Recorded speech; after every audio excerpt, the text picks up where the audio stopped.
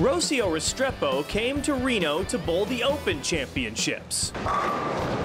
But she figured she'd go ahead and bowl as a sub and also try her hand at the women's. Good thing she did. She bowled the first 300 of the tournament in her doubles set, and it was clear that good things were coming.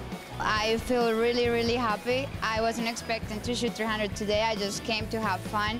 I actually didn't really have a team or anything, and I just signed up yesterday to sub on a team, and I was lucky enough to have a great group of women that allowed me to bowl with them, and I just had a blast. I was having so much fun, just making moves and trying to enjoy it. It was a 782 doubles set to go with a 752 in team and a 740 in singles. That's good for the Scratch All Events lead at 2274, the second highest score in the 94-year history of the tournament. My versatility that I have learned throughout the older years just worked out really well today. And also I made good shots for the most part, especially the last set, as they were a little trickier for me.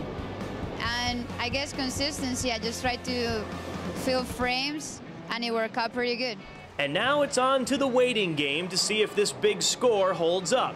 With only a couple of weeks to go, Rocio is hopeful, but no matter how it ends, she already feels like a winner. Well, it will mean a lot, since I feel like I'm getting to that time in my career where things are falling into place. You know, like I've been making changes, and I have changed my game. I changed companies. I started throwing DV8. Winning, obviously, just makes a highlight in my career, obviously, for my family at home in Colombia, and just means a lot. It just feels like everything, all the work that I have put into it is finally showing up, and I'm getting my name out there and some recognition that I have been looking for throughout all these years.